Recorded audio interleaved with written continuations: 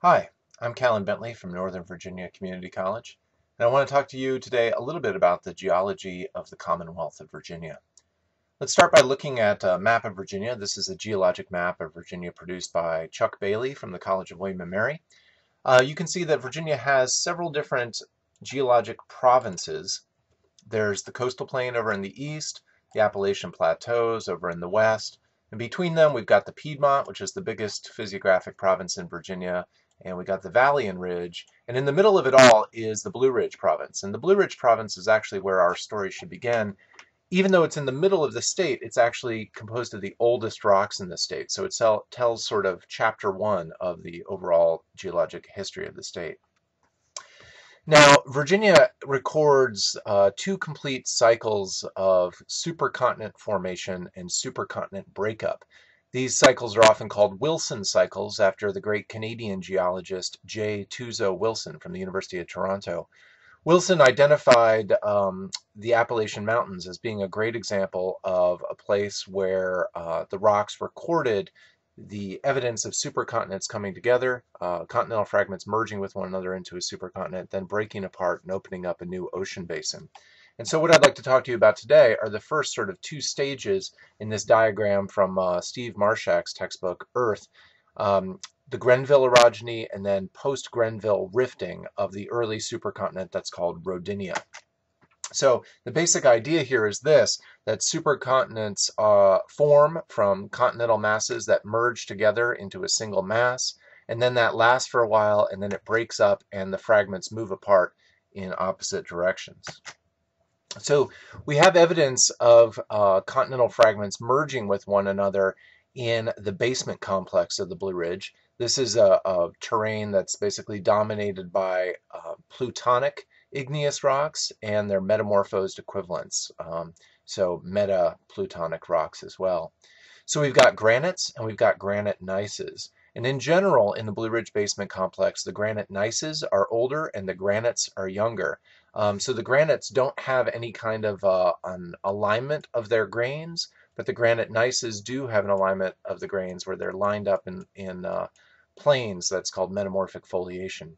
So basically, early packages of magma that were intruded into the crust got squeezed, and they attained this alignment of their mineral grains called a foliation, whereas the packages of magma that were intruded into the crust late in the Grenville orogeny did not have as much a chance to get squeezed, and so they don't have that foliation. Here's some looks at some of the different rocks of the basement complex. You can see they have different compositions. One of the compositions that's rather distinctive is the charnockite. It's a pyroxene-bearing granitoid. So most granitoids don't have pyroxene in them. They have amphibole instead.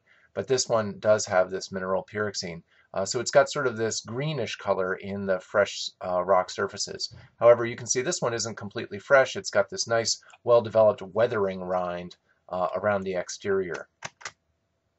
Here's a look at the Old Rag granite. This makes up Old Rag Mountain in Shenandoah National Park. It's the youngest of the Grenville-aged intrusive rocks in the basement complex. You can see its distinctive blue quartz, and it has a lack of a very well-defined foliation. It's about 1 billion years old. Supercontinent Rodinia formed around 1 billion years ago, and then it broke up starting around 700 million years ago. You can see on this map, which is modified from a map by Paul Hoffman, that we've got Grenville-age mountain belts shown in orange on many different continents, not just the east coast of North America, but wrapping all around the world in this great former supercontinent called Rodinia. So Rodinia formed, these mountain belts originated, and then time went by, the mountains were worn away, and Rodinia broke apart. One of the pieces of evidence we have for the breakup of Rodinia is some sedimentary rocks, and another piece of evidence is the extrusion of massive amounts of basalt. Basically, both of these are recorded on the edge of Virginia, here, right there on the edge of the former North American continent. But what happened at this point is ancestral continents of Africa and Europe and South America all pulled away, opening up a new ocean basin, the Iapetus Ocean, which is named for the father of Atlas in Greek mythology.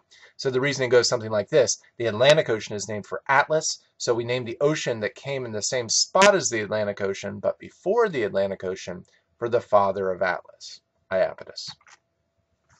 Here are some of those sedimentary rocks I mentioned. This is the Swift Run Formation. It is a compositionally immature sedimentary package. You can see that it consists both of mudstone and sandstone. There's a beautiful graded bed here where we see a crisp transition from fine-grained to coarse-grained, and then a fining upwards of the sedimentary size. So a temporary increase in the energy of these sediments and a big package of sand dumped all at once. Overlying the Swift Run are various flood basalts. This is a look at a modern-day analog for the breakup of Rodinia. This is zooming into the Afar Triangle region of Ethiopia in Africa. And basically you can see here that faulting has produced a basin. Sediments are draining off of the surrounding highlands into that basin. These sediments are not traveling very far from their source to where they will ultimately be deposited. So compositionally, they are still immature. They've got lots of feldspar in them and stuff like that. Notice also the presence of lakes depositing fine-grained lake sediments, and then of course these massive outpourings of lava that become flood basalts. Okay, here's our look at flood basalts in Shenandoah National Park. These are the Catoctin Formation.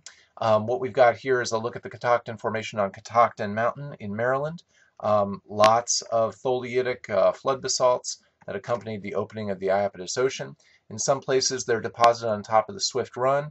In other places they're deposited directly on top of the basement complex itself.